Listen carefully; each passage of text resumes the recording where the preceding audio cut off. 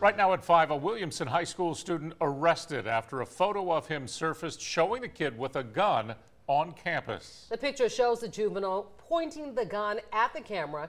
NBC 15's Lisa Lebrignac joins us now. Lisa, Williamson is one of several schools that are now turning to clear backpacks. Yeah, Kim, and those schools are using American Rescue Plan funds to pay for those clear backpacks.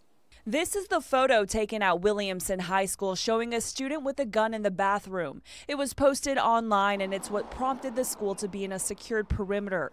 The Mobile Police Department says it was the school resource officer who contacted them. Currently, MPD says it has not recovered the gun. Quentin Robinson graduated from Williamson 11 years ago. I don't like it and I don't agree with it. He says he's shocked that someone brought a gun into that school, but not completely surprised by it. Robinson says Williamson has students from a lot of different neighborhoods, which sometimes creates problems. Got RV, Maysville, Donna Bay, Navico, Morningside, Burrisville. It's a lot of neighborhoods. It's not kids you grew up with.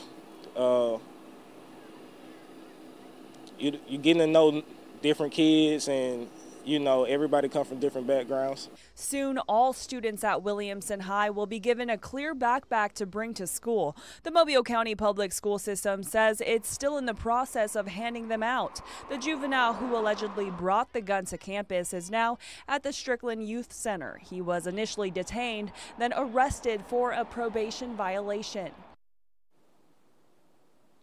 The school system says it's working closely with the Mobile Police Department and the Gulf Coast Technology Center to investigate this incident. I'm live in Mobile. Lisa Lebrignac, NBC 15 News.